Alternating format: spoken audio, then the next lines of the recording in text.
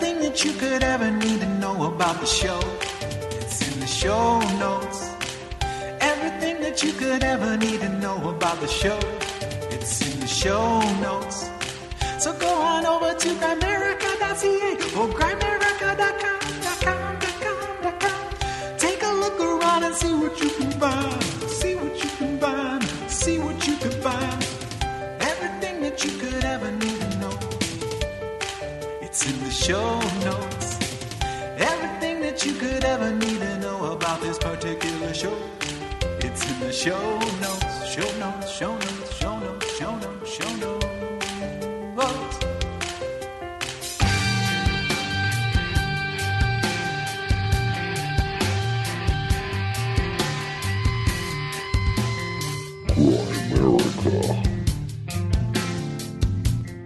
It gets really, really deep and complicated when you start really digging into the supercharged ionosphere and the space fence technology.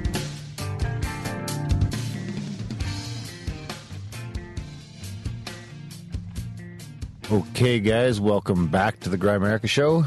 We're going to be chatting with Mr. Matt Landman a little bit later about finally a little bit of chemtrails and some Frankenskies and all sorts of fun stuff like that.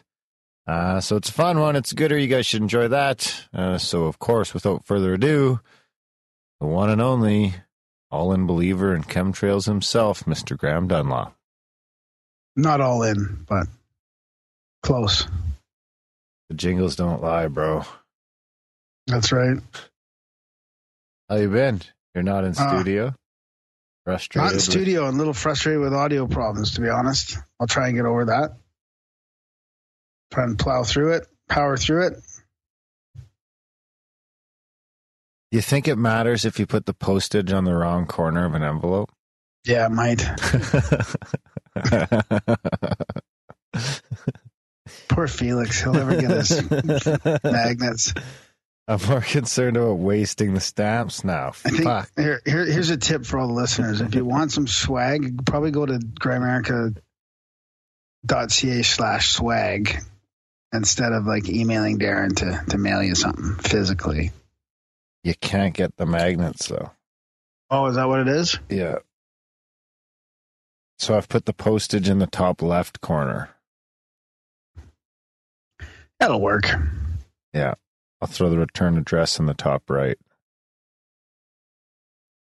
Yeah, so this is a good episode. I've been wanting to talk to Matt about weather modification. I mean, he really gets into the history of that, and that's why I don't say I'm an all-in believer, because something's going on for sure, but to what level, I don't know. You know, is it one of these things where they're using certain spraying for different things? Probably. You know, maybe there's different motives, but something's definitely going on. Yeah, seems to be. I mean, I'm still not sure about that, but about what? About what exactly it is, or how sinister it might be. But I mean, people are definitely spraying shit in all sorts of different capacities. Yeah, exactly. That's kind of what I'm getting at. Huh. That's a good. Well, yeah. I seen a plane today, actually, with some persistent contrail action. Yeah, what'd you think about? Well, maybe that's a chemtrail, but he wasn't even in the direction of the sun. What does that have to do with anything? Well, what's he doing then? If it's not for the sun, what's it for? It was rather low, too. What do you mean the direction of the sun? The sun is everywhere in the day. Not to the north of me. Never to the north of me, not for another fucking 6 months. It still makes it there. What does? The sun does? Yeah. The sun is never even gets directly above us for the next 6 months. That doesn't matter. It's still shining. Sky. Shining what? If anything, it's going to shine off that chemtrail and be extra sunny in Calgary. Are we trying to hide global cooling? Yeah, maybe, eh? Maybe that's it. It's getting hotter at the equator and colder in Calgary. So that's why the chemtrails are always like not blocking the sun. They're actually trying to reflect more sun. What do you think? Yeah, but they're blocking the sun somewhere north. Just because they're not blocking the sun over your head doesn't mean they're not blocking the sun for whoever's below them. Ah, I see what you're saying. Oh my God. For like Edmonton? Exactly. Why Edmonton? A red deer? Why Edmonton? I don't know. How are you? I'm okay. Yeah, I'm okay. It's warming up a little bit finally. It was kind of a kick in the fucking ass here this winter so far.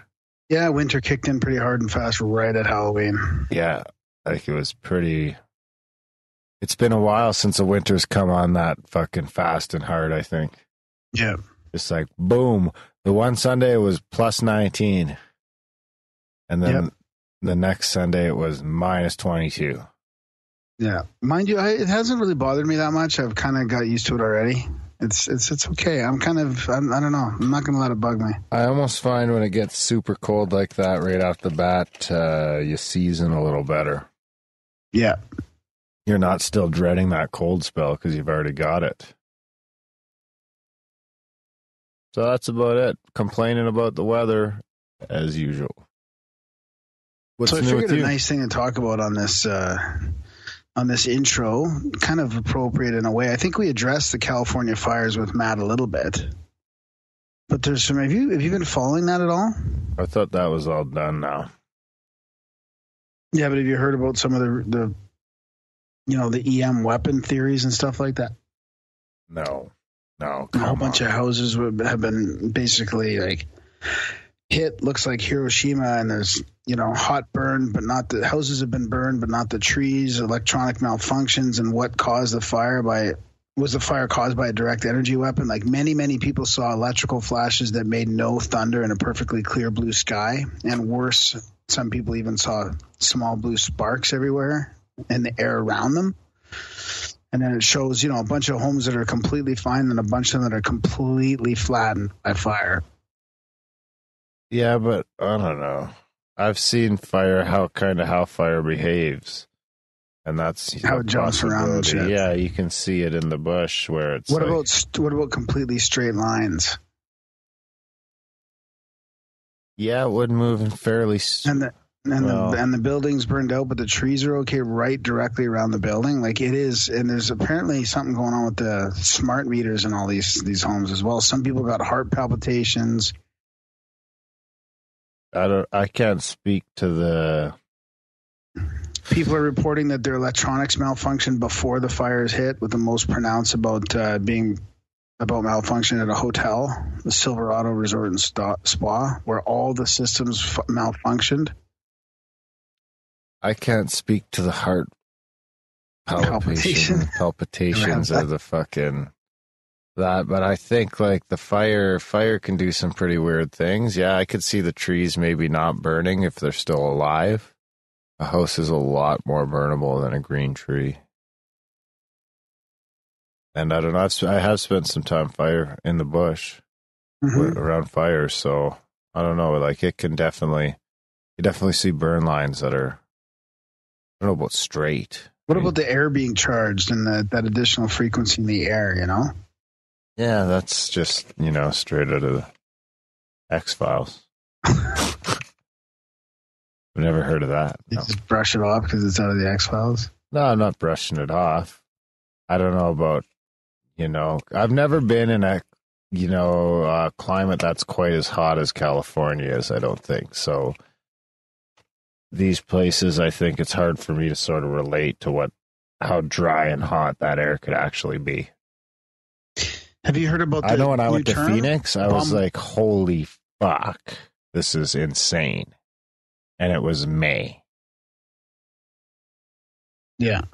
And it was 38 Celsius, 40 Celsius? Have you heard about the new term they're creating for weather? No. Bombogenesis? What? And weather whiplash? No. Never heard of it. They're creating this term to describe the unprecedented geoengineered weather war, terrorism, that's being unleashed around people in the world, lately in the U.S. We all need to clearly understand that we are under attack with a very sophisticated technology by those who refer to us as human resources and useless eaters. Please share this with us as well as the previous videos. All change begins with awareness and activism. So this is, I'll link to this in the show notes. It's Is that Corbett? interesting. No. Huh. Wow. I wasn't expecting that. Right on, buddy. Well, good thing, eh? Yeah, that's a nice little touch there. What else you got? You got anything to play jingle Genesis? for? Little Bombo Genesis. That's like some sort of weird genocide. In the end, it ends up being genocide. Sounds like a song to me. Sounds like a misinformation campaign. You think they'll fall for Bombo Genesis? Sounds like some of these fire captains have even going on and saying this, that apparently it's like an Agenda 21 thing. Huh. Highly decorated fire captain John Lord speaks out about the possible directed energy weapons used to start over 16 major fires that began in the middle of the night in the Napa, Sonoma, and Mendocino counties. To date, some 3 weeks later after the fires, officials have not gone on record to the origins of these fires. Probably Antifa. Antifa? Anti-fire? Antifa is not anti-fire. I don't know. You think so? What do they think? It's the Russians or No, what? Chinese? Trump's in the Forbidden City. It's disaster. How do fires start in the middle of the night? Disaster politics or disaster capitalism. Oh, so they go out and start the fire so that they can get the tax money? And they can, insurance money, they can fucking rebuild. I don't know what it is. But you're not sure what it is, but you're all in. I'm not all in on anything. I'm just exploring it because Matt was on the show. We talked about it a little bit. It kind of fits in with the whole manipulation of our weather, the clouds. Graham is an all-in believer in chemtrails. Our most popular ringtone. You got a synchro for me? I do, actually. Do you? Is it a gooder? I know what the classic. I don't know. Or is this one? Oh, actually, hang on. Once I hit the button, I can't unhit the button. Synchronicity, Graham reads it out, then Darren might give it to me. Hey, don't you please read it low, yeah.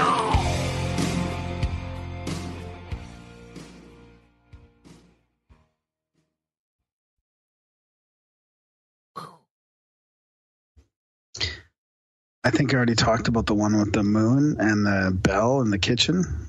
The guy listening to the tinfoil hat. No, I don't think so. I think I did. What if I read that? Because see, I've only got 2 weeks worth of emails on this computer.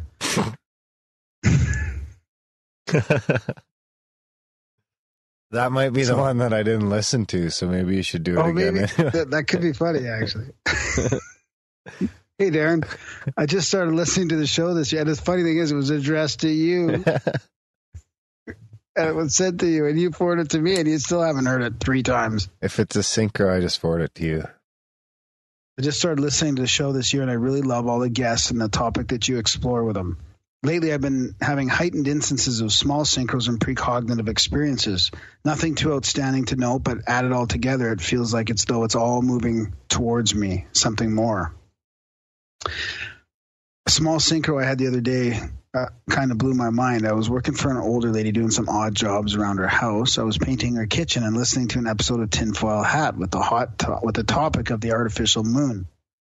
At one point, somebody was describing the projectile they shot at the lunar surface and related how it rang like a bell. Well, a fraction of a second after the bell word was spoken, the grandfather clock this woman Owen chimed for 1:45. A bell rang the moment the word bell was spoken. Nothing super crazy as sync goes, but thought it was pretty cool. 11:45 adds up to 11, which then could be 2. I wasn't able to draw any significance from these numbers in relation to the moon. Maybe you guys have some thoughts. Hope you guys are doing well. Thanks for all the awesomeness and light you shine into the shadows. It's in the UK? Don't know. That Austin's from, I don't think Austin's from Austin, but anyways, I do think I read that before, and that probably was the one that you weren't listening to and you didn't rate, so. I'll give him a 6.42. All right, buddy. Thanks. And sorry to all the listeners if I did mess up on that one. So, hey, this is another one. I got some feedback from, geez, I feel like I've read this too. I'm really kind of having a bad moment here. Did I read about the one with the Grant Cameron episode and the guy talking about seeing the Charlie Red Star? Yes.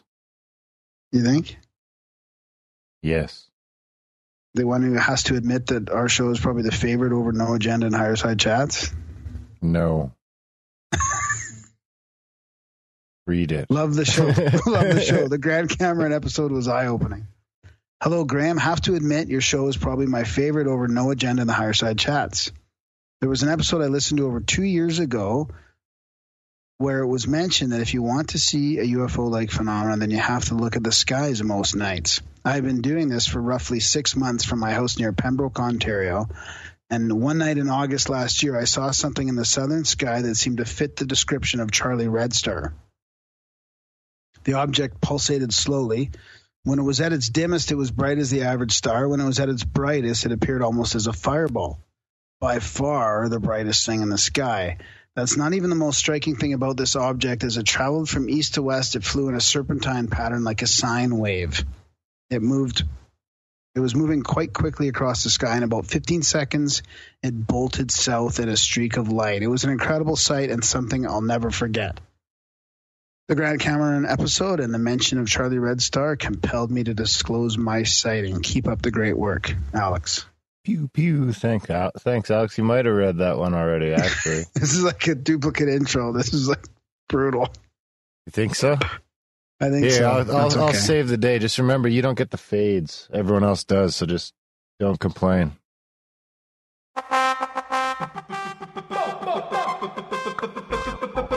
Bingo, bango, social media jingle. Don't forget to rate, comment, and or subscribe to the Grimerica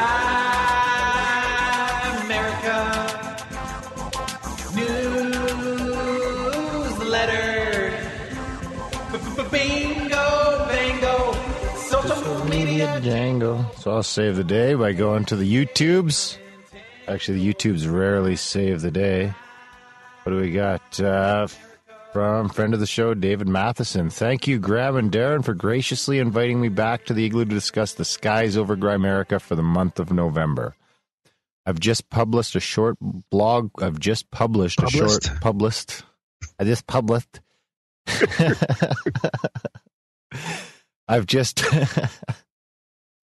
published a short blog post which adds a few links to some other myths associated with constellations visible in the heavens this month. Here at mathesoncorrelary.blogspot.com/2017/11/skies-over-Grimerica-November-2017.html. I'll link to that in the show notes. Enjoyed our conversation and hope everyone else out there did too. Of course, he was talking about our first ever Skies Across Grimerica segment. We got here from J Vel. Got to run your audio out through both channels, left and right. Yeah, J Vel, I know. I run the fucking audio out through both channels, man. I'm telling you. Well, what happened on that then? It always, I don't know. YouTube doesn't seem to work. But YouTube gets the exact same feed that our main recording gets. So I don't understand what the problem is. Maybe he's got to plug his headphones in all the way. No, everyone says the same thing. I say it's the same thing about what? About the one channel. It's a thing that happens for sure. 100%. Even in the chats while we're doing it. From Amber about the skies over Grimerica. Wow, this was too cool. Most of my life I've lived in the tropics. Now living in the northern parts such as Fairbanks, Alaska, and North Dakota, The explanation of the star map helped me out. I have spent most Friday nights since I was 8 years old looking up and seen a lot of unexplainable objects. And I've got a pretty good knowledge of the sky, but moving north was a bit of a change. Thank you for this information. Friday will be fun. Nice. Well, I got a lot of good feedback on Instagram as well, especially from our David Bryan episode, the spiritual warfare one. That was a crazy episode. And we got a lot of reviews too, so it's nice that people are reviewing the show. I think that really does help, especially in iTunes. Yes, that's right. We got another comment on our last episode, the Grief Dreams one. After my mom died, I dreamt I went back to my childhood home. In my dream, she was glad to see me and said, "There you are," like she had been waiting for me. The way she was talking to me seemed she didn't know she had died. It was very upsetting because I had to tell her. True to life, she maintained a stiff upper lip, but I could tell she was upset or disappointed. Not much comfort in that grief dream, to be honest. Wow, I wonder if that actually released her mom out of the limbo to move on to the afterlife. Yeah, maybe. So it might not have helped. That could have been like a soul rescue. It might not have helped her so much, but she might have actually saved she or he. I don't think I know if it's a boy or girl. The name is Elephant Shoes, so tough to say. And from our good friend Felix, the Jingle King. Sorry to hear, Elephant Shoes. I lost a family member this year. I feel you. Bless up, Darren and Graham. Thanks for all the good topics you cover. And Elephant Shoes replied, "Thank you for your kindness. An unexpected jewel amidst the wasteland of YouTube comments. When my great-grandfather died, my great-grandmother could feel him slipping away and shook him to try and stop it. His dying words were, 'Why have you wakened me?' It was so beautiful. They are at peace, and you will meet again." I think she was in the chats, and she's very funny and very, very quick-witted. Another comment on Skies Over Grimerica. Love this segment. I hope it becomes a regular thing. Oh, here's actually another comment on the Dave Bryan episode. Like most Christian fundamentalists, Pastor Bryan doesn't know much about Aleister Crowley or Anton LaVey. The fact that a man is an authority with his own church does not make him an authority on opposing religious views. Yeah, good point. That's right. I can't remember if he was professing to be I think it was more about, as I recall, more just about telling a crazy story. Based on, a true story, but a crazy story nonetheless. That was actually, we got a ton of feedback on that episode. Saying a bunch of people said it was their new favorite episode. Yeah, it was crazy. That's right. So I'm out of that. What do you got? A UFO quote. Ooh. Profound UFO quote of the week.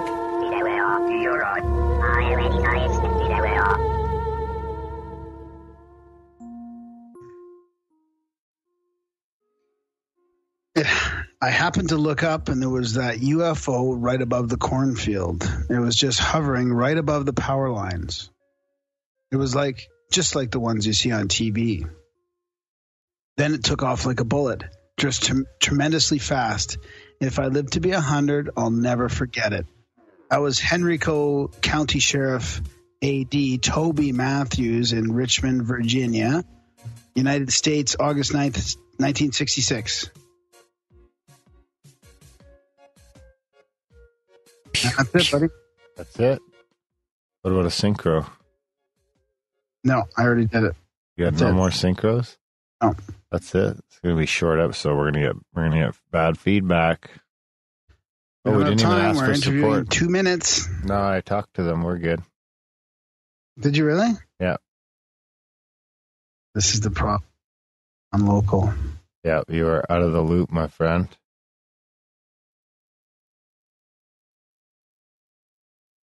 So what else do you got? We should ask for support, probably. Yeah, let's do that. Hang on. I might have the synchronicity here. We can't complain about not getting support if we never ask. Actually, we ask every show, I think. Check out Grimerica.ca/support, guys. There's a bunch of different ways there to help support the show. There's a bunch of different monthlies there, anything from $1 a month, $30 a month. Those really do help the best. If you can find it in your heart to sign up for one of those today, if you enjoy the show, that definitely does help as we roll into winter. Got some more bills to pay. Hope get some gas money into Graham's car so we can get him out to the studio so we don't have to do these non-local debacles. I was just thinking I saved like $5 on coffee. They save money on coffee and fuel. Yeah, so yeah, if you can do that, guys, it really does help. It gets you access to the Black Budget feed too. You can do a one-time donation too. That helps too. The monthlies do really help the best. But if you haven't done that yet, you really should do that now. And yeah, it'll clear your conscience. Really does feel good to support the show.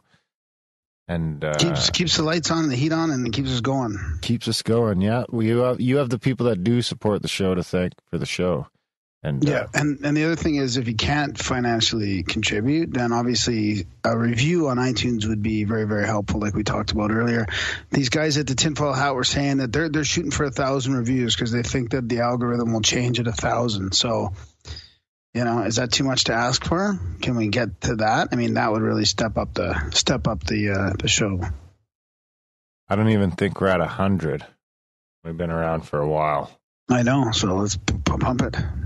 Yeah, we have quite a bit of listeners. There's really no reason we couldn't hit it. If even 5% of you or 10% of you did it, then we would get up there pretty quick. So do that this week. And then everyone go and sign up for $1 a month too. If you can't afford it, you can afford $1 a month. Get on there. Come on, make it happen. You got another synchro? No, that's it. It's too long. It's too long? Yeah. Unbelievable. All right, guys. Enjoy the chat with Mr. Matt Landman. It's a fun one. We will get Graham back in the studio next week. Get things back to normal. Ladies and gentlemen, please be released. Station MXA calling. Station MXA. Ladies and gentlemen, please be released. Something's out there in space that regulations don't cover. Ladies and gentlemen, please be released. Station MXA. The regulations don't cover. MXA calling. X.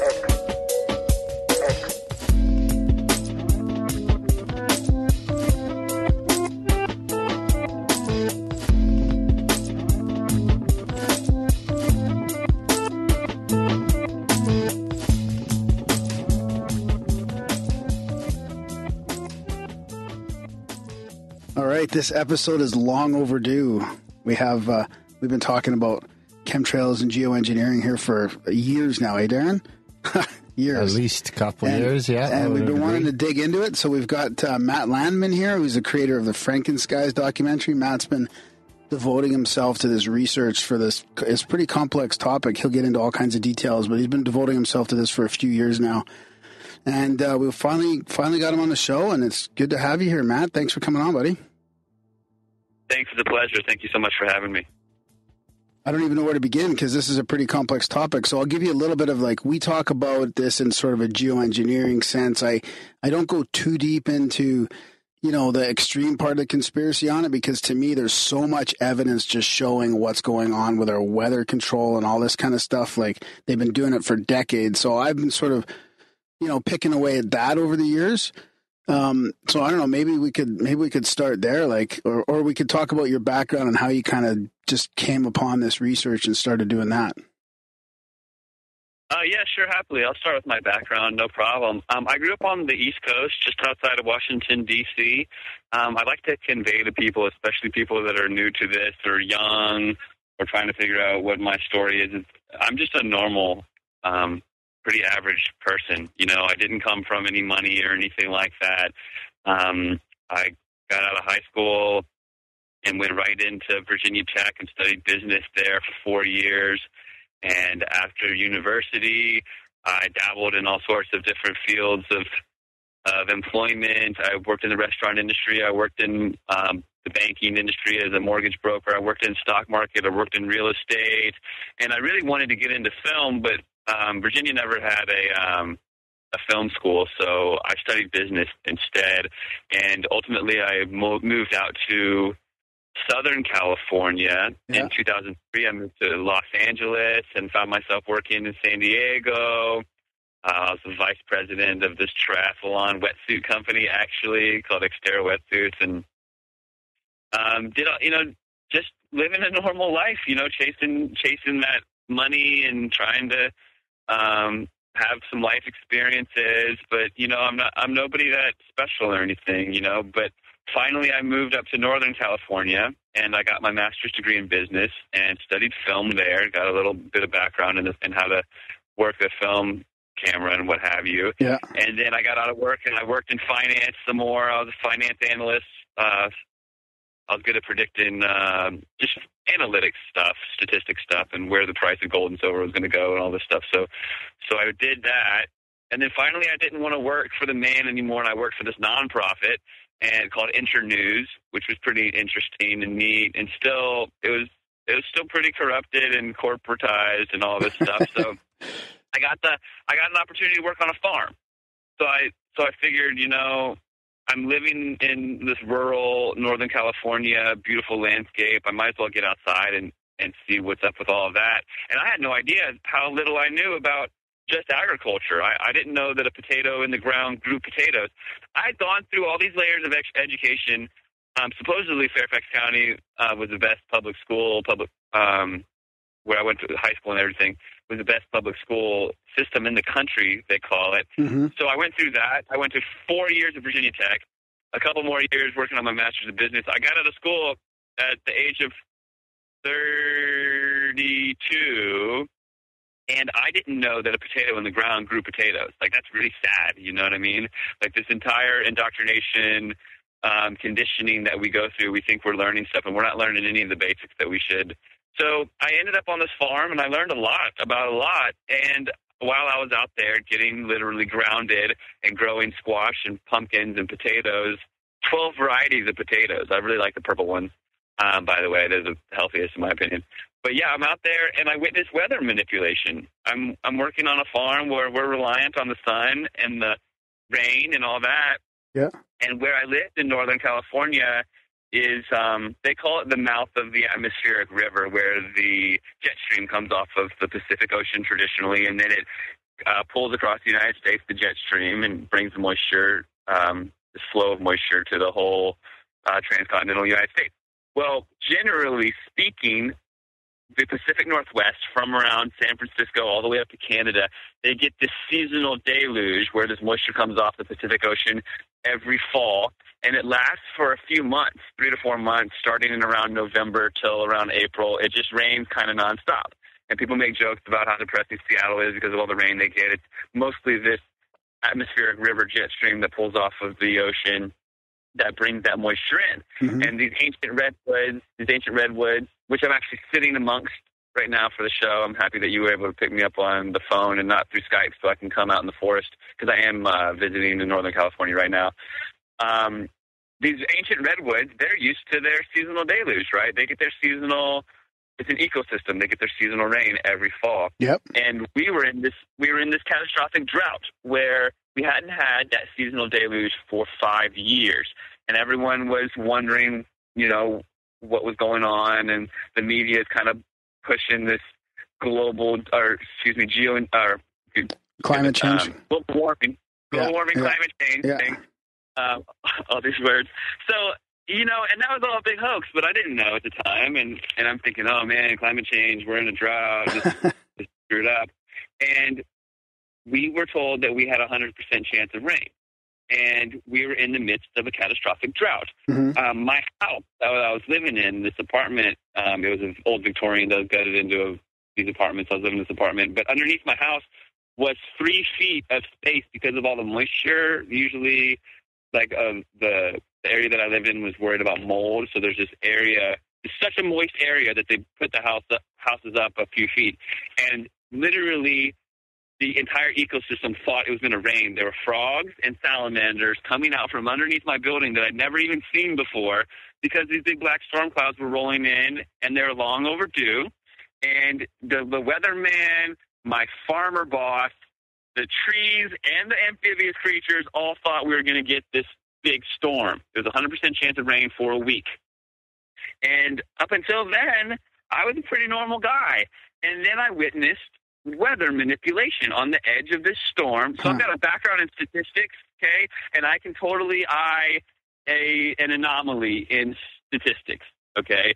Like I'm good at like analyzing stock market stuff, and if a stock has gone down too much or whatever, I can, kind of tell you that there's a 99% chance that this thing's going to rebound. Whatever, I'm good at looking at numbers and seeing anomalies and outliers and statistically significant aberrations from the norm, okay? And in this instance, where I worked on this farm, and I'm out there on the coast, it's about a half mile from the coast, this one Warren Creek farm that I worked on. Where I worked, you could hear the waves and you could see the storms coming off of the ocean. And in this instance, whereas I usually would see a very sparse air traffic, I would say upwards to 10 planes in an entire day I would see, okay? And no pattern of appearance to them. Like they would just come sporadically. They wouldn't come all at once or anything like that. It wasn't anything like I witnessed. But on the edge of the storm pattern, I saw a statistically significant uptick in air traffic. Mm-hmm. And this air traffic were large jets, and they were crisscrossing the sky on the edge of the storm. And not only was there a statistically significant uptick in air traffic, but all of these planes were leaving persistent linear cirrus clouds out of the back of the jets.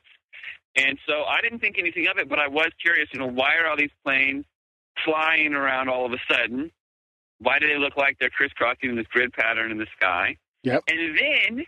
And then when the storm came, and I'm out there working every day in my rain boots harvesting pumpkins because it was mid-October and we were afraid of the pumpkins rotting out in the field, because when it rains, things mold and what have you. And when was this again?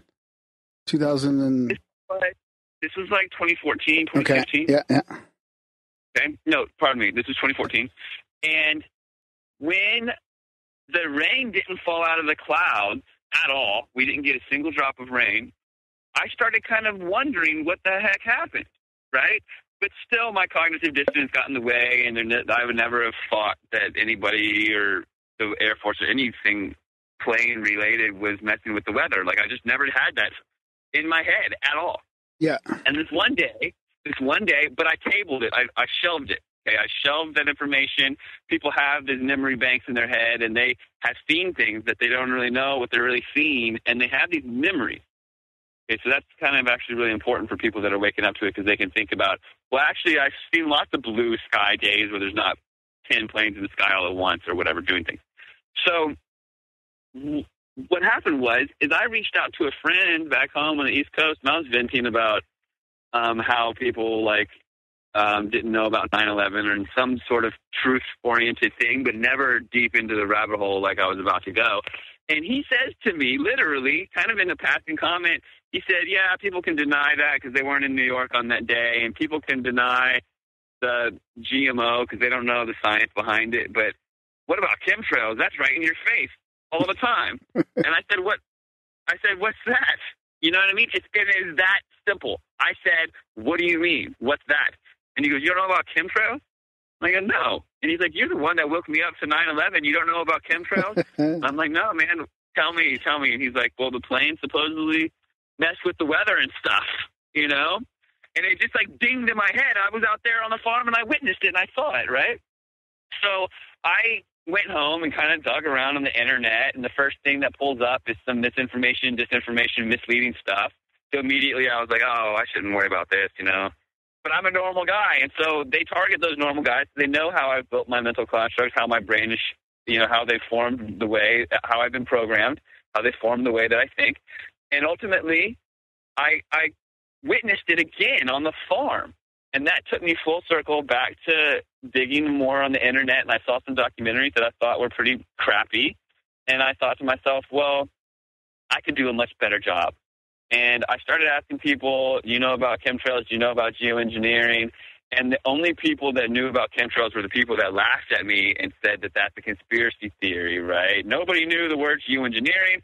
Nobody knew that chemtrails were ongoing. Nobody knew anything. So ultimately, I got kind of upset about that. And coming from a business background and having a master's in business and knowing all this analytical stuff and what have you, I knew that there was a really big gap to be filled, right? Like if I was starting a business in chemtrail awareness, I'd be like, okay, the whole world is an open market because nobody knows about it. You know what I mean? Yeah. I got no competition in my niche kind of thing for awareness. Aspect. So either way, I decided that I wanted to make an impact, and I decided to devote my life to it, and that was just under 3 years ago. I completely decided that I'd devote my every day to it. So every day, if I'm on the grind making money somehow, working, it's making money to put towards chemtrails. If I'm posting on Facebook, it's raising awareness for that truth. If I'm launching my website, actualactivists.com, it's chemtrail-oriented primarily. If I made a movie, Frankenstein, chemtrail-oriented. I've been hosting different conferences. I'll be on my third global chemtrail summit this coming spring in 2018, and so that's exciting. But I've hosted, I would say, about 15 small events speaking about chemtrails, and I just started going. You know, I look back on things that I did a year and a half ago, and I feel like I'm a little kid in those presentations. I've just been like kind of running with it, and I feel like I've finally gotten somewhat articulate on the matter, and I can answer everybody's who, what, why, wheres, and wins on the subject, and the film is more ammo and more steam to keep it going, and I feel like I'm kind of spearheading this movement to bring some truth and transparency and scrutiny to an ongoing crime against humanity that really needs some attention. Right. I agree. It needs attention. So what were some of the things that you saw when you started looking into it that made you realize, like, okay, this is something that I got to pay attention to, like besides the geoengineering and stuff? I mean, was there other things, like what kind of evidence did you see that you couldn't ignore? Well, well, first of all, the history of it all. I found out that in 1916 that San Diego was experiencing drought. Okay, and the city of San Diego actually hired. So one thing that it's hard to wrap people's heads around is there's a lot of history about this that we're not told in our mainstream media and all that. Right? That's what got us too. Yeah.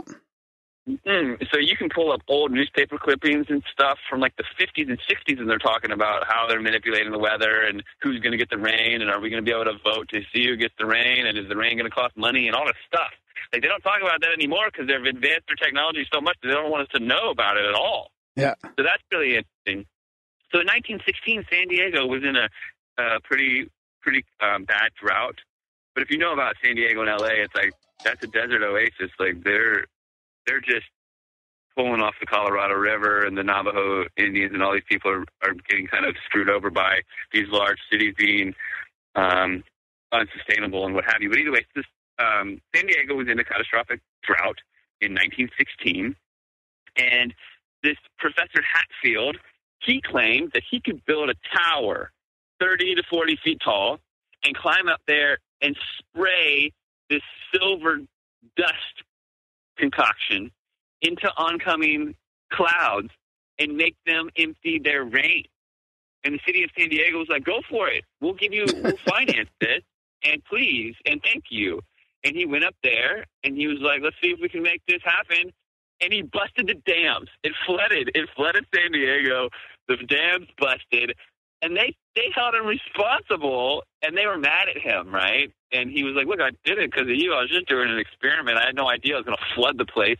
And they were upset. But that was the very beginning of what is now weather weaponry and manipulation and weather control.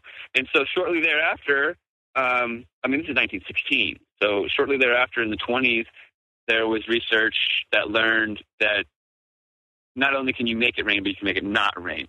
So what it is the silver iodine concoction that they put up there, the silver dust, essentially, is silver ends up being hydroscopic, which means that the water molecules that are in and on a passing cloud, these water molecules attract to the silver molecules on like a atom, like molecular zoomed in basis. Yeah, on a molecular basis, we've got these little water molecules in the clouds. Well, if you've got silver dust that you apply, the silver will actually attract the water molecules. Multiple water molecules will go to one silver atom or molecule or whatever, and then they'll get heavy and they'll drop rain. It's called cloud seeding. Mm-hmm. And that same chemical concoction is still used with ski resorts to make it rain when clouds come by. And it's actually well known, and they're really good at it.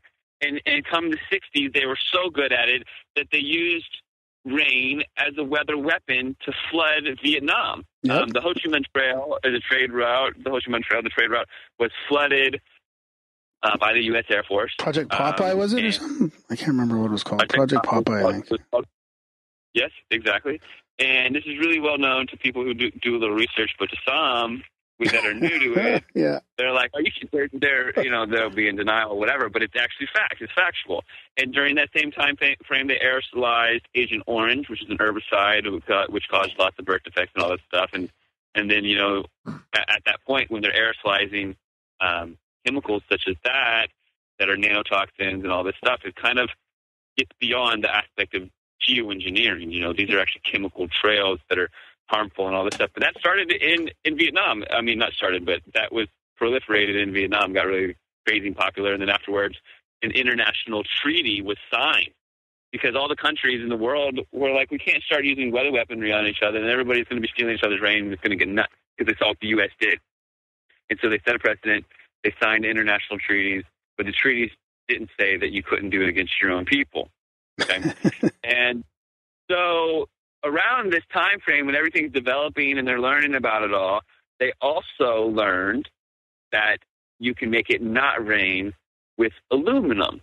So oxidized aluminum, aerosolized, okay, this is nanoparticulate form aluminum, can be sprayed in the atmosphere to an incoming storm system, okay? And if they do it to the clouds just like they do the silver, the opposite of what the silver does occurs. So the opposite of hydroscopic, there's probably a word for that. But what it does is it dissipates, it spreads out the moisture.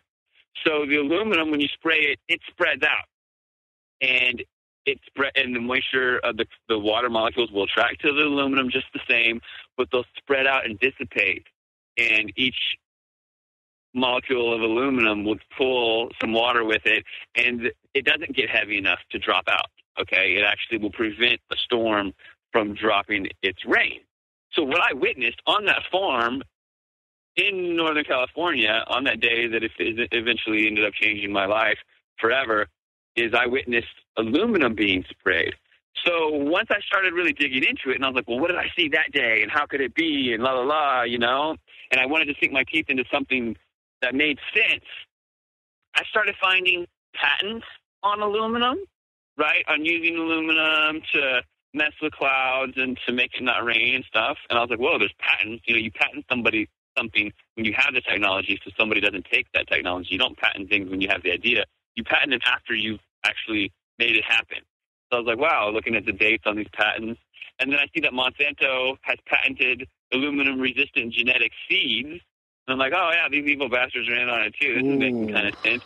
And then I found that people in California had been witnessing the same thing as me, and that they were really eager to get the random activists across California.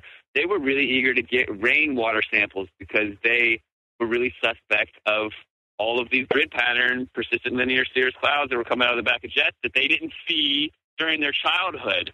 The barometric pressure was the same during their childhood, but now the planes are acting differently, even though the engines are so advanced now that they shouldn't even have any contrails at all. These new high bypass turbofan jet engines, they cool the air as it comes out of the engine, so you don't have the superheated air coming out of the back to cause these condensation trails. So really, when you see a jet in the sky and it has no trail behind it, and you're like, oh, what's going on today? That's normal, right? Yeah, that's what I remember when I was a kid. I remember there would be a little contrail, and then it would just dissipate right away. Like, right. It would be there, like, for a very, very small period of time. Now, now they seem to stretch out. There seems to be a bunch of different types. There's some that sort of dissipate fairly quickly, and you can't really say it's a chemtrail because it's too quick. And then there's some that just linger around forever, and that blows me away. But yet the mainstream, skeptics in the media still have. I mean, what is their answer now for why that sticks around? They say that it's like you're making cloud. It's an unintentional, cloud making, isn't it? Like basically the condensation from the engine is creating clouds, right? At a certain temperature. Right, which is virtually impossible given these new high-tech engines. So, but really that's kind of hard to prove because there's different fuel additives that are being added to the fuel, especially JP8 jet fuel. Well, that's what I wanted to ask you about too. Yeah, that's been tested as well, right? So some of these chemicals are in the jet fuel as well.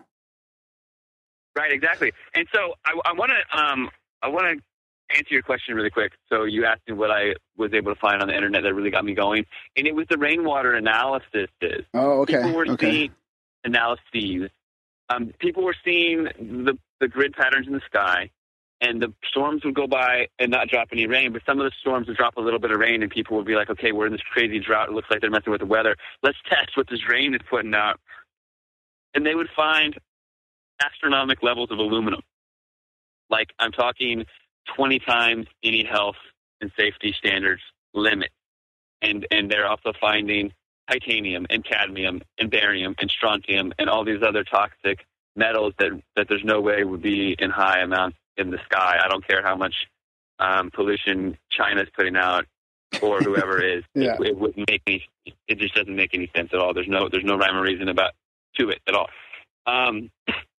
I'm sorry, and then you just asked another question. Well, no, it was just like what is the skeptical response about why these persistent contrails exist now? And they don't want to call them chemtrails, so they're calling them persistent contrails. And they, what's their answer? Because it's just a it's a tricky thing because you've got all the weather modification that's like documented, it's going on for sure. But then to take the evidence to the next level, it gets pretty dicey because there's this whole debate between the persistence of these chemtrails.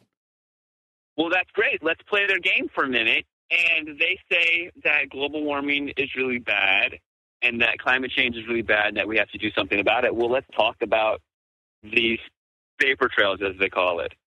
If they are just vapor trails, then let's just have that conversation. Do you know what the number one greenhouse gas is? Carbon dioxide. It's water vapor. No, carbon dioxide is not even close to number one. Have you seen that? They take water out. Actually, they take water out when they show you that pie chart. It's not even including water, right? So it makes it look really, really crazy. Right. Yeah. So to really have an informed scientific conversation about global warming and climate change, first we need to talk about water vapor. Okay, well, if water vapor is the number one greenhouse gas, and these planes are gridding the sky and leaving a milky white haze that bellows out all day long, let's not even go there and say that it's aluminum and barium and strontium and that they're manipulating the weather. Let's go with the official dialogue on it or whatever. And if it is just water vapor, then it needs to be addressed, it needs to be scrutinized, and it needs to be regulated because too much water vapor is going to heat up the planet too fast, and there's so many airplanes traveling and la la la la. Like if it is only water vapor, even then it needs to be addressed and scrutinized. Yeah, and they won't even use that in the statistics. That's the problem. Yeah. Right. Exactly. So the official explanation is that these engines, which have been altered to cool down and be really efficient to cool down the exhaust, that somehow this superheated exhaust is nucleating ice crystals and making ice crystals spread out and causes like this trigger reaction of ice crystals to just ice up the whole sky basically, which really doesn't make any sense, especially if you look in your history books and you know the whole math behind it and all that. But they'll have you digging down these rabbit holes, such as the Appleman chart that has you analyzing barometric pressure and temperature of the atmosphere. And then you get really confused because if you're on the ground, how are you to know what altitude exactly this plane is flying at? And how are you to know exactly the barometric pressure and the temperature of the atmosphere, and then you're able to just turn a blind eye to all of it and say, I'm no weatherman, and move on with your day. Exactly. Even though it wasn't happening back then. Like, so what did they say about why it wasn't happening 25, 30 years ago and why it's happening now? Like, is there an excuse that there's, greenhouse gases in the atmosphere now, and it's this extra shit that that the slaves are pumping into the atmosphere that's causing these extensions now, or what? Like, how can they explain the difference? Well, there is the claim that it's been going on the whole time. And if you look at the history of it all, they've been researching for quite some time, but never has it been to this degree. Never in my lifetime, and I don't know how old you are, but my parents and my grandparents, never would they see such irregulars in the pattern of appearance of the planes. Never would they see such phenomenon. They had to update the cloud atlas and add 12 new clouds last year. I thought that was a joke, actually. No, me too. I honestly did for like a week, and then I saw all this buzz on Facebook, and all these activist-oriented people were freaking out about it, and I was like, hold on, this was real? I thought someone was spoofing the That's what I thought. Making fun of spoofing the media, making fun of how corrupted they are, and saying, like, oh, man, we've got new clouds, because they were showing chemtrails and saying, oh, look, we've got these clouds, we've got to update these clouds. No, so and even the name of it was like human created or something like that. I can't remember what the name was. Homo mutated. Yeah. So it gets really deep and involved when you start digging down all that and seeing that the media is completely involved, that even the cloud atlas is completely involved. The scientists are paid off, and it comes down to this select elite group who claim that they have exclusive rights to saving the planet through geoengineering. There's a paper out of Northwestern University out of Chicago through Warren Buffett, because Warren Buffett's all part of this globalist agenda, and Bill Gates especially, and David Keefe, the primary solar geoengineer. He lives right. He's right near us here in Cochrane. Sorry. What's the place, Darren, right there?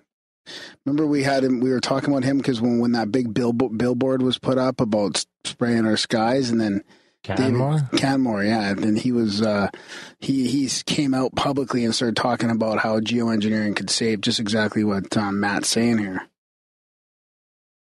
He's a professor at Harvard, but he's from Calgary, I believe. And he's a total puppet. He's out there saying that the solution to global warming is to spray the skies from balloons and planes with aluminum to block out the sun, to slow down global warming. The photos of what they say that they need to do, which is geoengineering, the photos that they show are exactly what we see with our own eyes.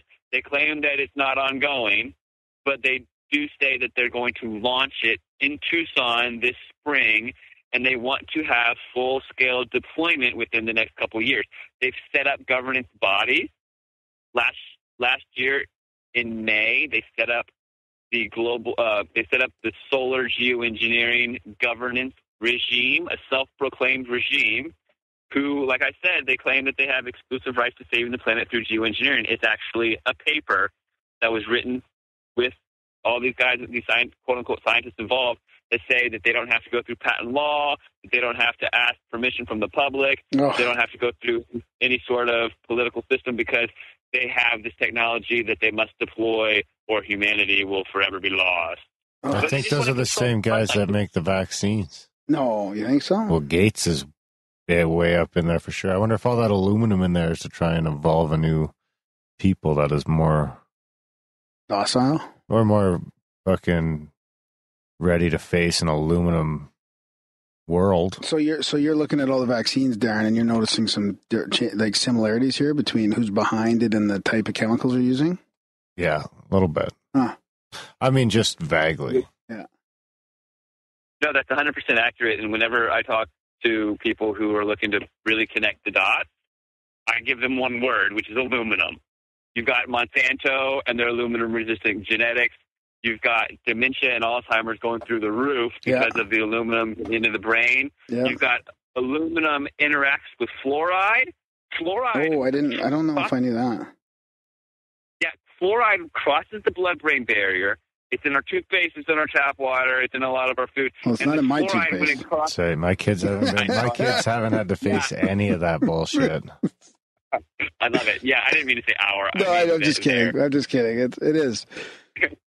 But what happens is aluminum gets escorted into the brain with the fluoride. Fluoride will actually pull the aluminum in your system, which we're getting exposed to through the flu shot. We're getting exposed to aluminum through the vaccines. We're getting exposed to aluminum through the chemtrails. All of that gets in our system, and then when we uptake the fluoride, it goes straight past our blood-brain barrier, which we develop when we're 3 years old. It takes the aluminum into our brain, and then the aluminum and the fluoride have a chemical reaction, and they totally make new chemicals and have these chemical reactions, little explosions in your brain, which causes this dementia and Alzheimer's spike that we're seeing. It's actually killing the bees. The aluminum is killing the bees. The aluminum, yeah, it's everywhere. So it's really just. Who sells aluminum? It's aluminum, and we got to get this aluminum out of our bodies. We got to get it out of our plants, and it disrupts the uptake of water for plants and trees, and it makes these trees into little explosives because these trees are lined with aluminum. It's crazy. It's just disgusting too how they can take liberty over and messing with our weather. Like they've been doing it for 100 years now, but like who? It's just so annoying. That feels very. What's the word I'm looking for, Dan? Like, it's obtrusive to me. Like, you're going to mess with our fucking skies when you don't even know the result of that. Like, I don't care what you say. There's no scientific evidence that says that all that shit's safe, and they're just going ahead and doing it anyway. It's just like the vaccines and just like Monsanto, but this seems to be just taking it to a new level. It drives me nuts, you know? Violated. And then this whole global warming thing, and there's weather manipulation going on everywhere, and nobody's even taking that into account. It's just mind-boggling. Which is completely accurate. You can't talk about global warming if you're not going to mention ionospheric heaters. Exactly. The ionosphere is where our jet stream lives. It's where a lot of moisture flows and a lot of weather patterns go through this ionosphere. It's a layer of our atmosphere. I believe just above us is the troposphere, and then there's the stratosphere, and then there's the ionosphere. I should get that down. I'm pretty sure that's accurate. But either way, the ionosphere is manipulated through this Tesla technology, which goes back to this HAARP, H-A-A-R-P, which is in Alaska. Yeah, and all really over the place now, I think, probably, in smaller versions. The High Altitude Aurora Research Project? That one? Yeah. Yes, exactly. The HAARP station in Alaska, they've shrank it down through DARPA, and they have these smaller versions of it that are even more powerful, that are all over the planet. There's dozens of them now, and they are called ionospheric heaters. Through frequency, this technology, it focuses on a focal point in the atmosphere, and it superheats that point. And with the assistance of nanoparticulate metallics, you can superheat the atmosphere even more. And you can create, what they do with that is they create high pressure, and the high pressure you can steer storm systems, you can steer the jet stream, you can create tornadoes, create hurricanes, all this stuff just by creating these high-pressure upward drafts. So they did create Harvey to fuck with Trump. Yeah, Harvey was definitely manipulated, and there were moisture plumes created by power plant just near Houston on the land that fueled the storm. The storm doubled back 3 times to pick up these moisture plumes coming off the ground to completely flood Houston. Oh, it's just disgusting. So keep going then. Go ahead.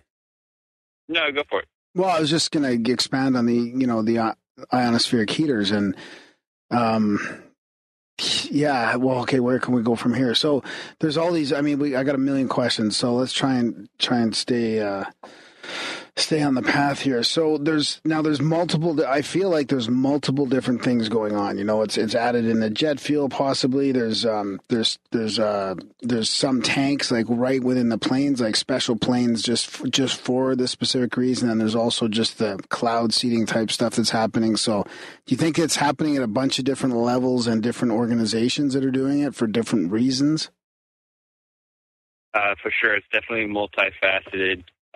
There was, you can look this up, Operation Big Itch, where fleas were actually aerosolized and dropped over Alabama. They've also aerosolized ticks. They've aerosolized mosquitoes. They've aerosolized lithium. There's this lithium fog that this researcher, Ann Fillmore, has discovered, that when there's heavy spray off the coast of Oregon, that a lithium fog comes rolling in. They're spraying lithium on Portland, Oregon, and all over the coast of Oregon. So that's totally different than geoengineering, spraying the population with lithium. There's different things that are coming up in rainwater that are synthetic biology, that are called self-replicating carbon fiber nanotubes. People call it Morgellons, and people are being treated with these fibers growing out of their skin. They claim it's from the chemtrails, from the rainwater, and all this stuff. It gets really deep and really complicated.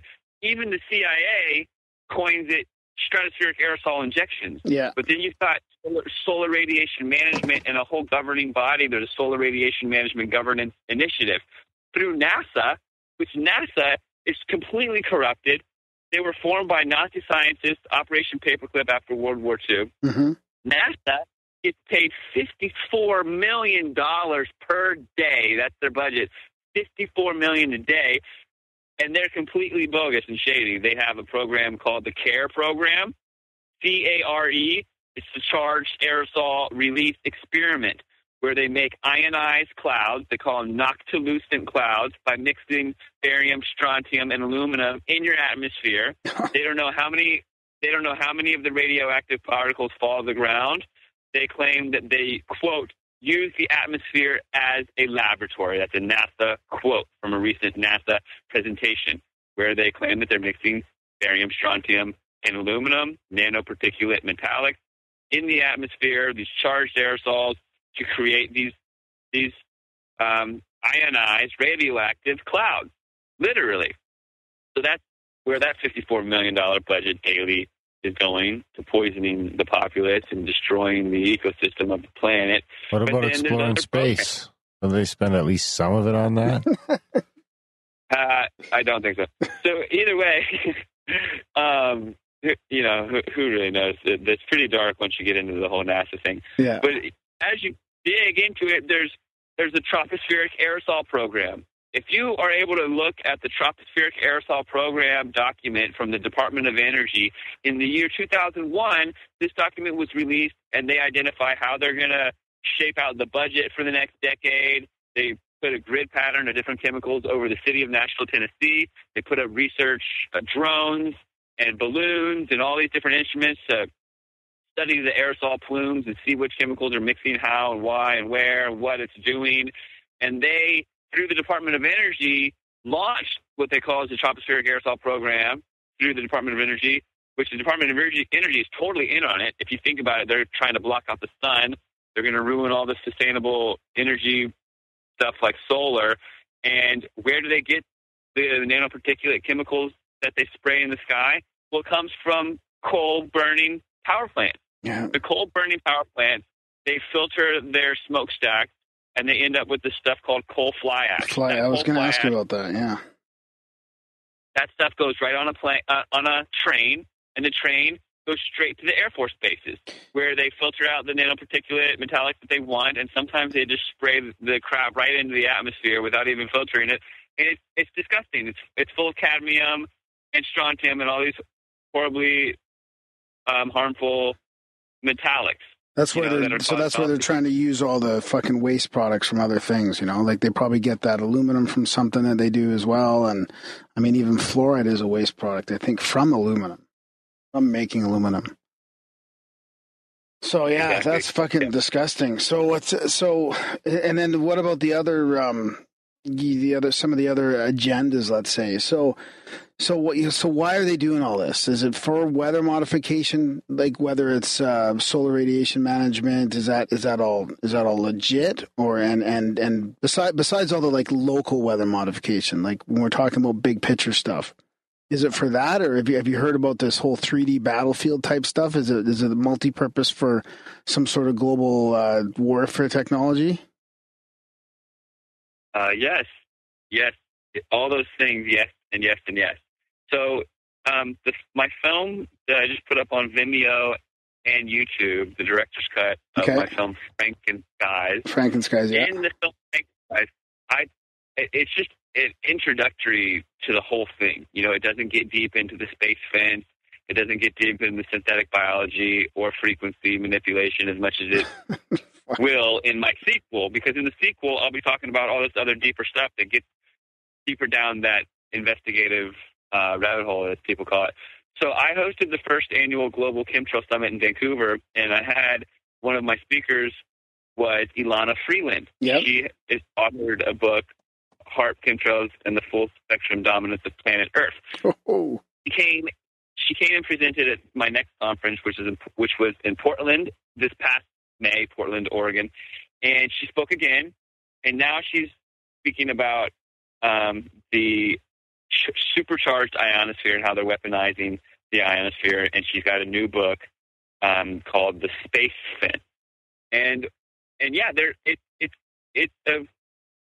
they want to supercharge the ionosphere to create this grid of control over the entire planet.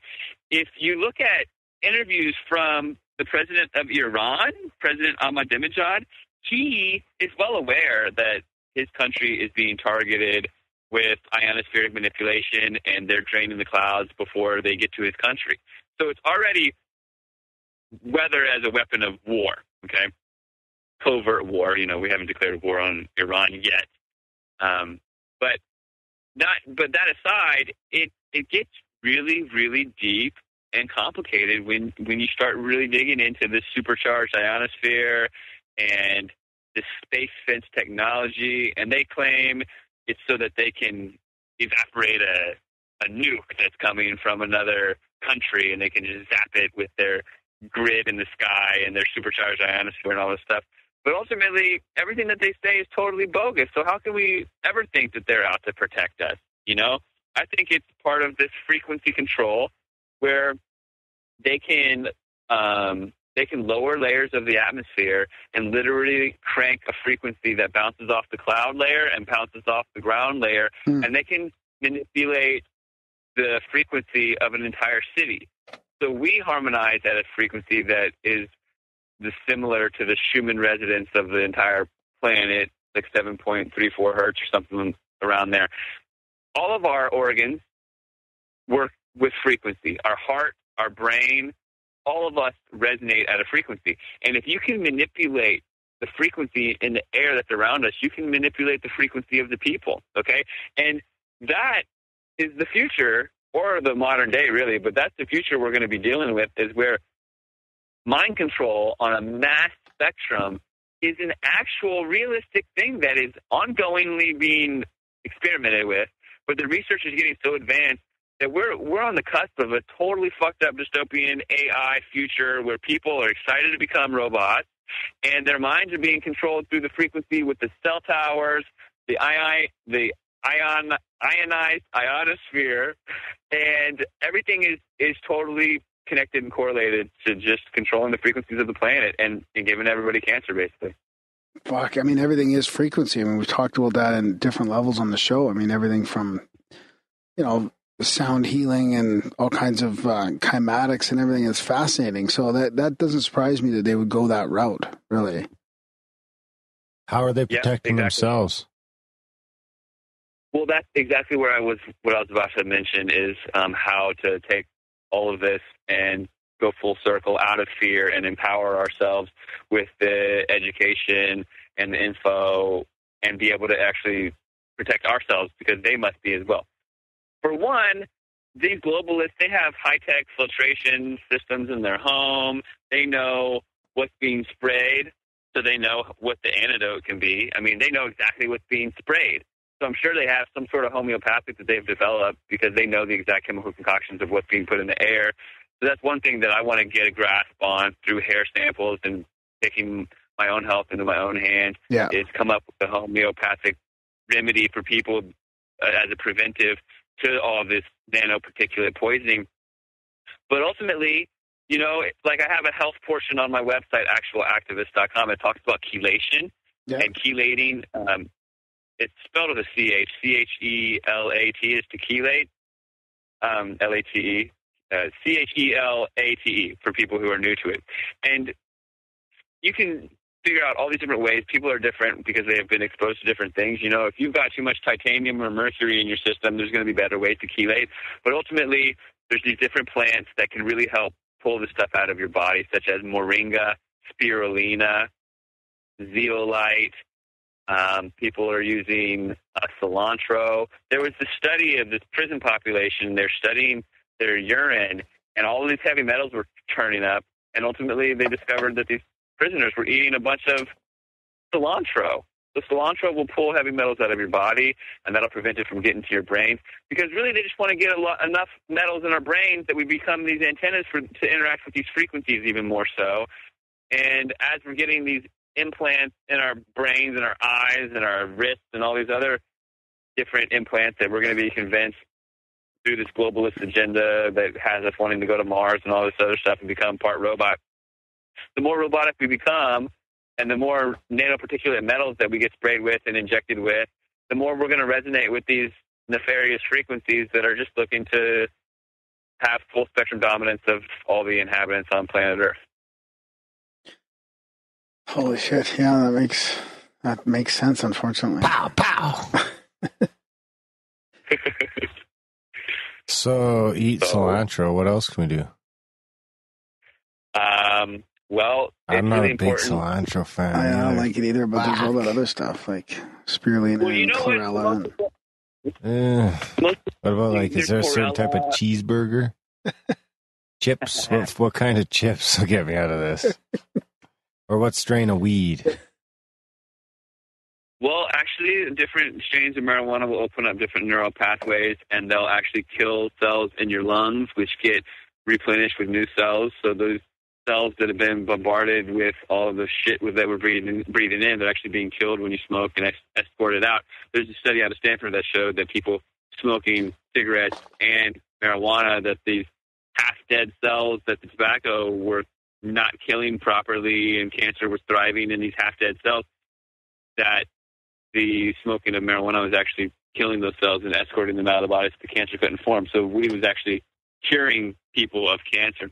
But ultimately, our bodies are so mineral deficient that we are absorbing these nanoparticulate heavy metals such as strontium into our bones because our bodies are thinking hopefully that this is a beneficial thing that we're absorbing because we're so depleted in calcium, magnesium, and all these things. And so the first thing that's most important is to get your health in check and to get your mineral saturation on point. Okay, people need to really take into consideration that magnesium is something we don't come by as often as we should. And for every molecule of sugar that you intake, it takes 54 molecules of magnesium to process that sugar. So just about everybody listening is deficient in magnesium. Okay, so first and foremost, you have to take that into consideration. You can take an Epsom salt bath. You can take magnesium supplements and sprays and all this stuff to get it all dialed in. But even more important are all of these different minerals that are no longer in our foods, that are no longer in our soils, that historically our ancestors came in contact with all of these noble elements and these monatomic plant uptaken, ready to be soluble in our bodies, all of these different minerals and metals such as palladium, gold, silver, boron, all these things, that they're not in the soil anymore. Everything's been deplenished. And so our bodies really need these things. And if you can, there's a company, Magic Minerals, that I've just been put in contact with that has 70 different minerals that have been uptaken by plants, and so they're ready they're ready to be ingestible by humans. And you take these for a couple of days and you're feeling like $1 million because your body has never had these monatomic elements that you're supposed to be having. And once you get up to speed on your minerals and you're completely mineral saturated, then when you're getting sprayed with barium and strontium and cadmium, your body doesn't even want to uptake it, hopeful that it's calcium, whatever it, you know what I mean? So that's really the best way to get your health in your own hands, and also to get alkaline and to know the difference between acidic foods and alkaline, and to get your alkalinity of your body in check. What was that place again you called, or that business you said? Magic Minerals. Magic Minerals.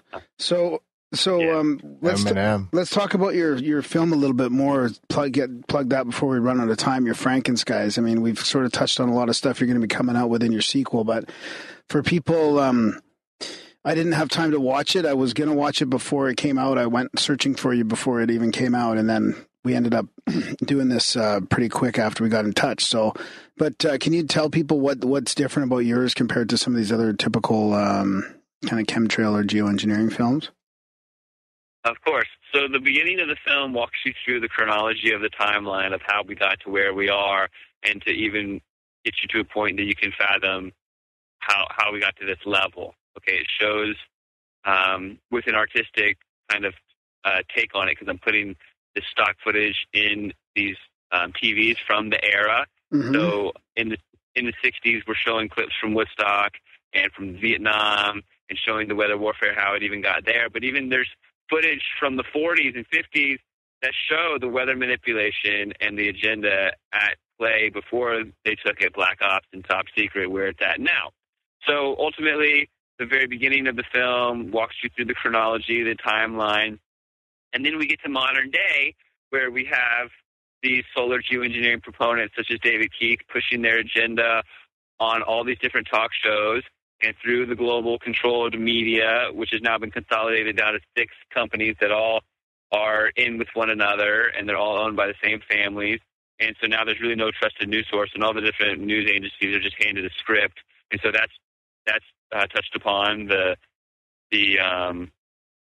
distrust that the media has exposed itself to becoming. And we show the bad guys in the film, and then it breaks away from that and shows the good guys, and how we've actually do have these activists that are reaching out and speaking out and trying to raise people's awareness, to getting them to look up and recognize that there's actually something going on in the sky. So I was lucky enough to interview former Prime Minister of British Columbia, Canada, Bill Vander Zalm. Bill Vander Zalm was a hero to a lot of Canadians because he was able to, while in office, roll back this HST tax. The federal government was imposing a sales tax on all of the province of British Columbia. And his constituents didn't want it, and he fought the federal government, and he got the tax removed. And so a lot of people reached out to him thinking that, you know, maybe he had some answers and some honesty because he was a loyal, trustworthy, courageous politician. They thought maybe he'd have some answers for what was going on in their sky. And he hadn't even heard of it.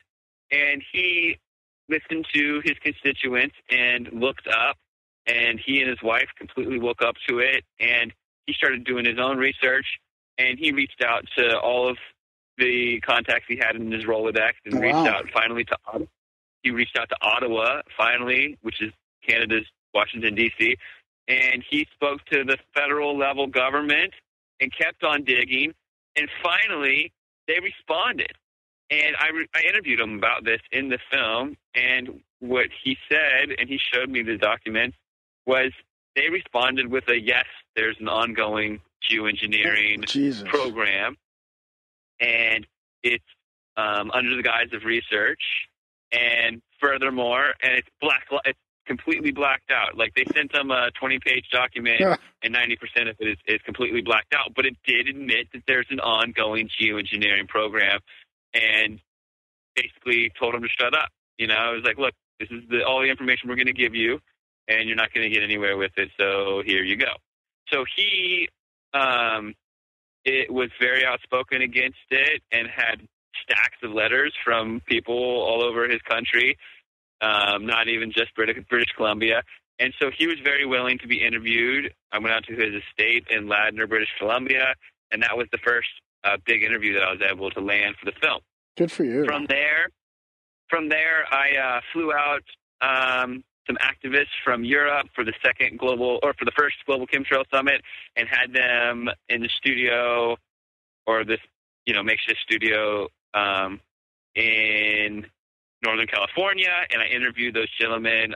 Terry Lawton, who is a very passionate activist out of Ireland. He had been really vocal about fluoride, and there's literally a line of cancer and no cancer where people were fluoridated and not, in the county that he grew up in, County Wexford in Ireland. And Terry is just an amazing story because he's from a very, very small village in the middle. As far as I'm concerned, it's the middle of nowhere in Ireland. I mean, he's from this beautiful, very rural community where the closest village to him is like an hour away, and it's like 75 people, right? And he just had this passion, and he woke up to chemtrails, and he was just devastated by the fact that they would be doing something so messed up. And he got really loud and vocal. And this is a guy with very little resources, very little, he's in the middle of Ireland. And he got loud enough for me to hear his voice, and loud enough to come over to the chemtrail conference. And he's in the film, interviewed him. He just recently launched a website, climatechangeagenda.com, that exposes the actual climate change agenda, the truth behind it all. And so that was a really valuable interview in the film. I also interviewed Patrick Roddy, another activist out of San Francisco, who has a website, stopsprayingus.com, where you can access where to send your rainwater to get a rainwater analysis.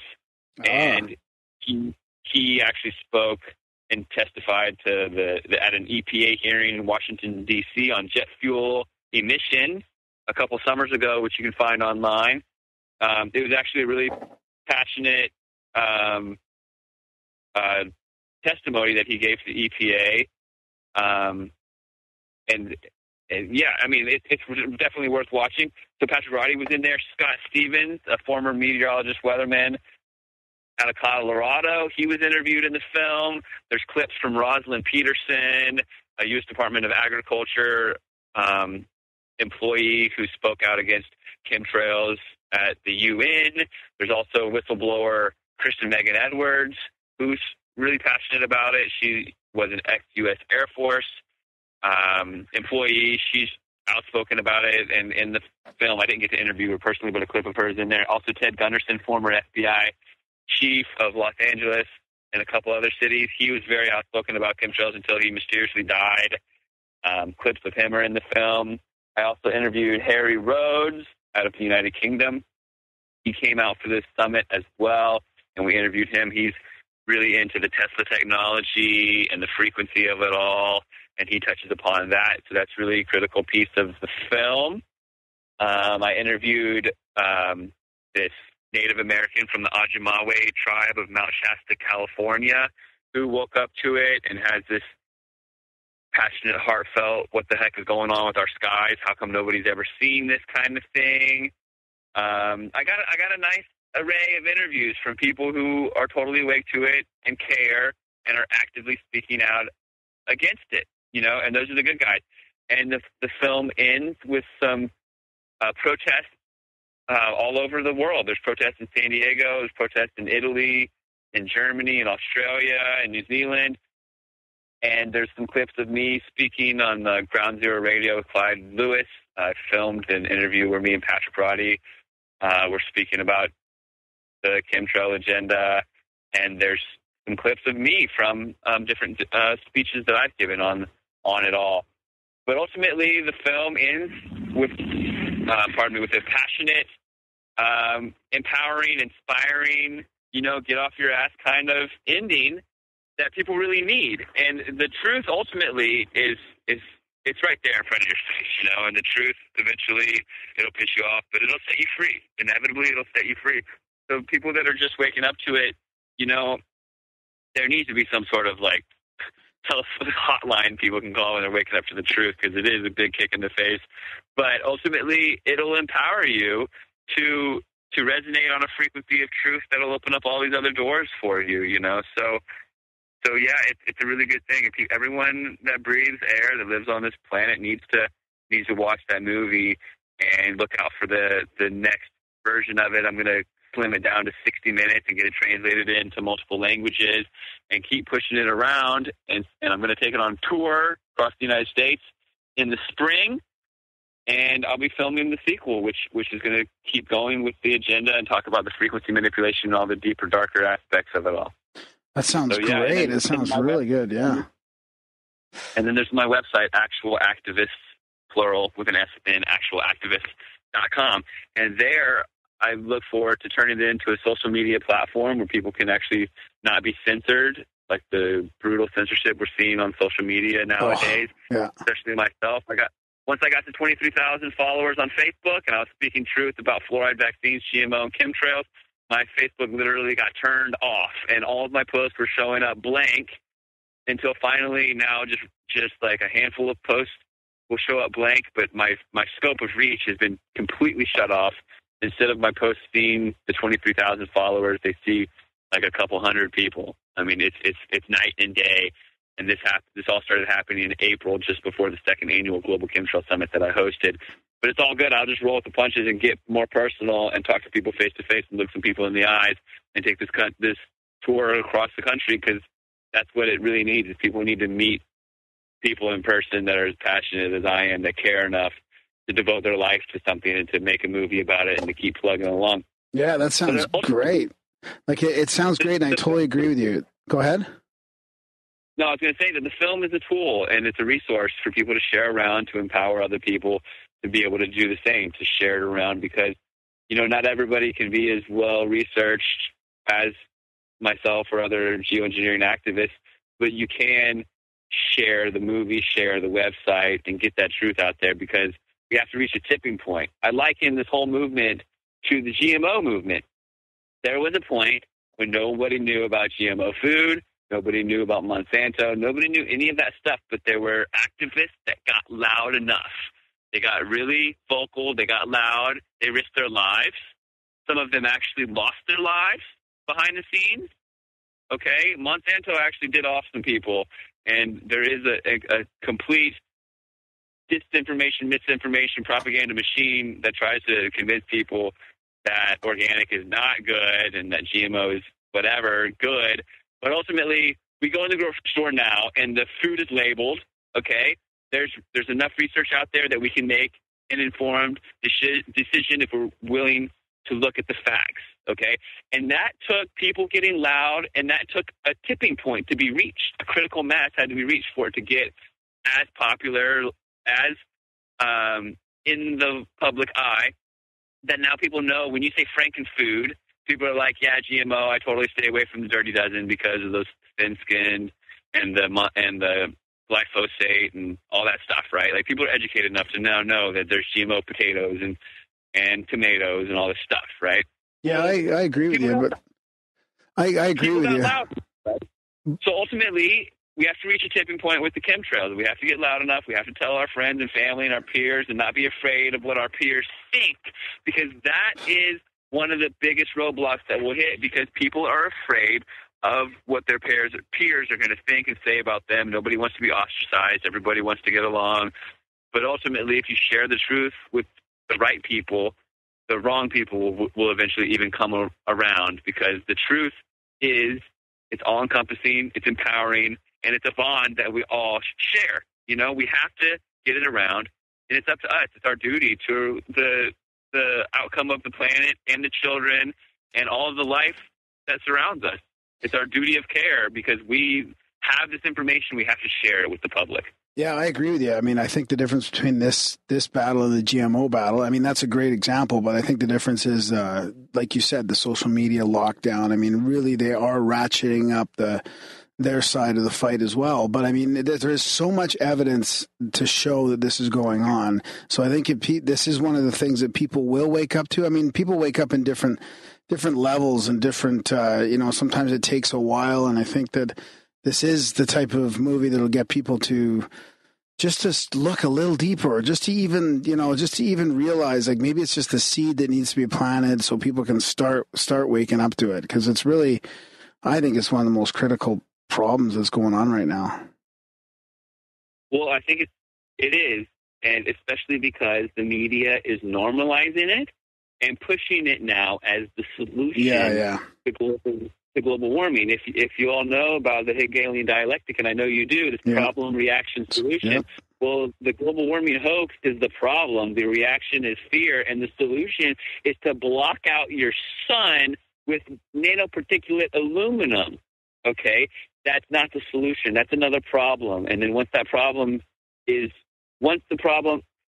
spray aluminum and they see the side effects, then they're just going to have another problem that we react to, and they have another solution for us, which is further bullshit. You know, it's like they're walking us down this path where we'll have no choice at the end because the only solution will be theirs. Well, the problem is if they run out of those solutions, that's when they're just going to, it's going to go from free to pain real fast. Like, okay, we can't fuck around anymore. We're just going to do it by the barrel of a gun now. Exactly. Yeah, and I mean the other multifaceted part of this is the blocking out of the sun. I mean, we're finding out. I think there's a lot of scientific research now showing how healthy the sun is. I've seen the sun get bucked up by the moon. It's fucking amazing. We should do that shit every day, once a day. Oh boy, just for a minute. So what about your safety, Matt? I mean, you're digging into this pretty hard for the last few years. You're causing lots of waves. You're probably on the radar. Have you experienced anything like that? Any resistance? Any threats? Any strange occurrences? Like, are you worried about that? I'm not scared. No, I can't be. I mean, this is the most important thing for humanity right now. And if heaven forbid something happened to me, I hope that I've caused enough stir that someone else will follow in my footsteps. You know what I'm saying? It's an honor and a privilege to have had enough traction right now to even going on shows and to be able to reach a broad audience with this truth. There's no stopping me. And so would you suggest that people do get out there and protest? Like you show at the end of your movie all these different protests and stuff like that. So people can go to your website. They can check out, the events. You have the summit coming up in spring. But is there any other things you can suggest people to do on their own? I'll happily share my PowerPoint with people and they can present it. Oh, that's a good idea. I'll happily send people a copy of my DVD, or they can just order one on my GoFundMe. GoFundMe.com/Frankenskies, and you can screen the DVD yourself. I mean, yeah, I would love for everybody, let me rephrase that, anybody who is able to process this information and realize that it's true, they need to convey the message as loud as they possibly can so that we can alter the course of humanity and actually save this planet. Otherwise, we're going to be going into a freaking ice age or something because these nefarious globalists have an agenda at mind that is very dark and very bad. So, hey, maybe we can do that. If you send me your PowerPoint, I'll spend some time and do like a video podcast on, and get it under our platform too. And I'll just talk about your PowerPoint. I'll go through it and we'll put it out there and, we'll give you all the credit, but that could be something we could do here for us. On the show another day if you want. Come out and present it yourself. Yeah, because we just recently sort of got enough proper capability to do a good, good looking video on YouTube or whatever. So we could also have you back on to go through that in detail as well. I'd be happy to share it with anybody who wants it, and I'd be happy to give the presentation on any platform. Anywhere, everywhere. When I go on this tour across the country, I'll be giving the presentation and then screening the movie. Ooh. And then having a little panel discussion afterwards and whatnot. So that'll be pretty impactful. I plan on hitting a lot of universities, a lot of small towns, and waking some people up because that's what we need right now. Are you coming by Calgary at all? Or? I'd like to get up to Canada, too. I just got some wheels, finally. I've been without a car for a year, so that is part of my plan, yes. Right on. Yeah, well, keep in touch for sure, and we'll help you out with that kind of thing. And we'll be there to bring some people along with us. Beautiful. Yeah, we definitely need to just get the ball rolling and to have a massive chain reaction where everybody starts waking up to these truths, because ultimately they want to hide the truth from us. And after you get down this who, what, why, where, when, and you ask yourself, why are we being attacked on all of these different levels? Why is our language being manipulated? Why is this birth certificate putting us into slavery at birth? Why is our food being poisoned, our water being poisoned? Why is there an attack on all of the children that are being born onto this planet? It ultimately, the final answer is that they don't want us to have our true power. That once we come together and realize the truth, we're unstoppable, and that's what they fear. So we got to get there. Right on. I think there's something. Have you been looking into these fires at all in Cali as well with some sort of manipulation tool? Is that I keep getting these emails and I haven't had time to look into it, but is that something that is on your radar? Oh yeah, that's really sad that that's going on. But it seems to be a directed energy weapon that was used. The drones are equipped with directed energy weapons. It looked like that they totally attacked the whole area. I mean, the footage that I'm seeing and the coverage that I'm seeing and the laser beams that I'm seeing coming down from the sky from the helicopter footage and all these other dots that I'm connecting, it's pretty obvious that the new world order out of chaos, that we're there. I mean, like, we went from, I don't even want to talk about the thing that happened in Nevada last time I even mentioned it. The show got cut off. So there was that. And then there was those hurricanes, and now we've got these fires, and they all seem to be purposefully manipulated and like, I mean, the citizens are being targeted. We're at war. This is World War III, and nobody even knows. Yeah, exactly. I mean, who knows? There could be there could be a global power struggle, and we're the fucking we're the damage. We're the ones that get affected by it. So we're gonna link to all your stuff in the show notes. Is there anything else you want to mention before we wrap this thing up?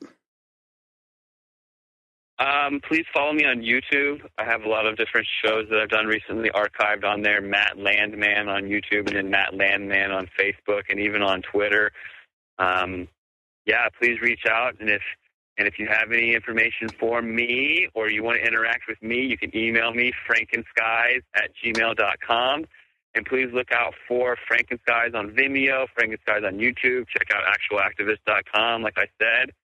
And I just really want to encourage people to be empowered to speak their truth. There's this quote, "Speak your truth even if your voice shakes."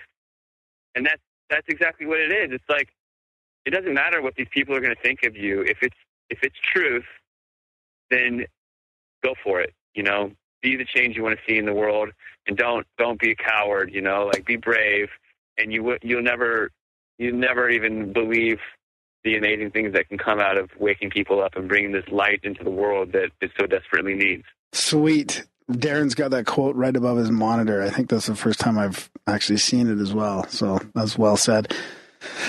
Right on, buddy. Well, thanks so much for the work you do, and I think it's really important. And let's keep in touch, and we can have you back on, and we'll link to all that stuff. We'll send everybody your way, and keep up the research. Thank you, and thanks for watching the movie, and let me know what you think. All right, buddy. Okay, take care. Thank you. Bye-bye. Bye. And that was our chat with the one and only Matt Landman. That went by fast. That was like your wet dream. No, that went by fast. It was good, but I like to get into the history and all that. Yeah, it was pretty. I pictured myself having all these more detailed questions about the science of it and all that. But I mean, and maybe it's because I'm too familiar with the topic, and maybe we should have dumbed it down for everybody a little bit. But what? Canada's Larry King didn't have a. No. But I just mean, like, I just felt like we didn't need to get into that level. Like, there's so much obvious evidence that's popping up everywhere. Like, you don't even need to. Well, plus Matt does a great job of just, he's basically filled that time with just laying it out. You don't really need to ask much. You can just let him go for 10 minutes at a time. Yeah. It always turns out better that way. When we just shut the fuck up, get out of the way. It's true. Get out of the way and let it happen. Just steer the cart a little bit here and there. It gets too crazy. Yeah. A big So, thanks yeah. to Matt for coming on the show. Check Hope out to his see website. Hope to see a live event from him in Calgary. That would be cool. Yeah. Well, maybe we'll have him back on again, do video. So check out his website, guys. Check out his movie, Frankenskies. Check that shit out. Thanks, Matt. Of course, check out grimerica.ca/support if you can, guys. And support us if you can. Find it in your heart. If you find a little value from our show, go on there and send a little value back our way. If you can sign up for a monthly, that really does help the best. It's easier to track, but if you can't do that, one-time donations are fantastic too. And there's a bunch. If you do that, of course, you're going to get access to the Black Budget support feed. I just released an episode in there yesterday. Oh, yeah, that was a great episode. And I'm going to release another one this weekend. So, and I think now with our new format of doing double interviews most of the time, it's going to be a lot easier to start squeezing that Black Budget content. And we're gonna put extra content as well out in the normal feed. I mean, it's like, we just wanted a little bit of a solution to help people that support us, right? That's right. So check it out, guys. Grimerica.ca/support. You know what else we should be pushing? Reviews. Yeah, check out, review the show if you can, guys. Check out iTunes. There's a link in the show notes. I don't know if there's any place else to review the show but iTunes. There's Stitcher, I guess. I don't know about any place but that. But if you find some place you can review it, and share it everywhere, because no one else does. And we don't. And we have no marketing. We can't afford any marketing. We don't have enough support. So you guys just market for us, and we'll cut out the middleman. Yeah, that's the best way. Yeah. And it's free. Yeah. All right, guys. Thanks for listening. We'll see you next week.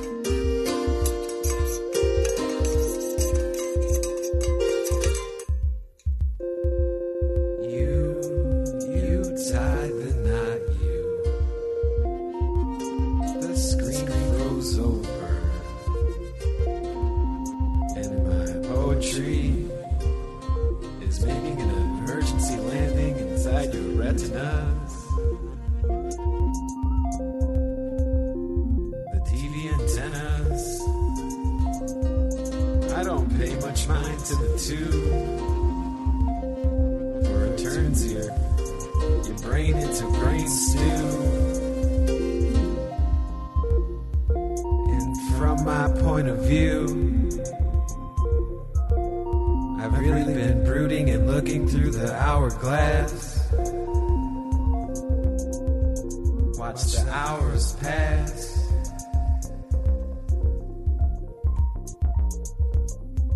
The heavy hours of Sands Week, sleepy gravity. These are the bags beneath my eyes. Parabolic.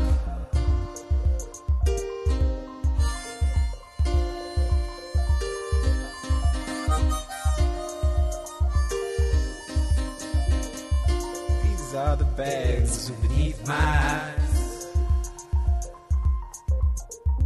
I've packed the bags beneath my eyes.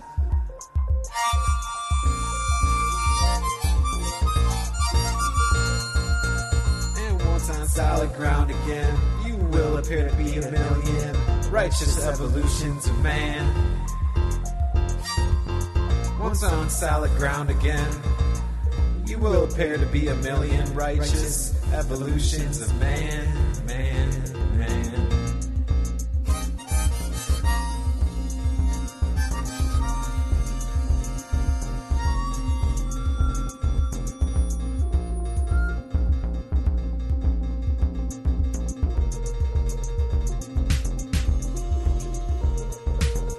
And once on solid ground again, you will appear to be a million righteous evolutions of man. And once on solid ground again, you will appear to be a million righteous evolutions of man, man, man.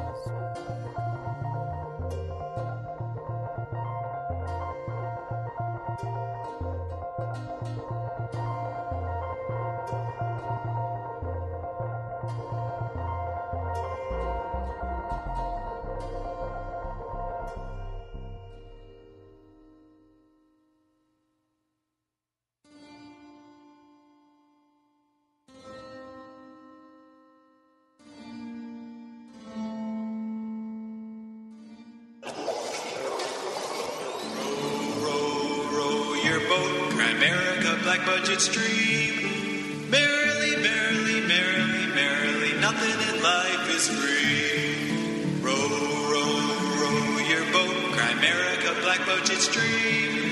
Merrily, merrily, merrily, merrily, life is but a dream. Row your boat, Grimerica, black budget stream. Merrily, merrily, merrily, merrily, nothing in life is free. Row your boat, Grimerica, black budget stream. Merrily, merrily, merrily, merrily,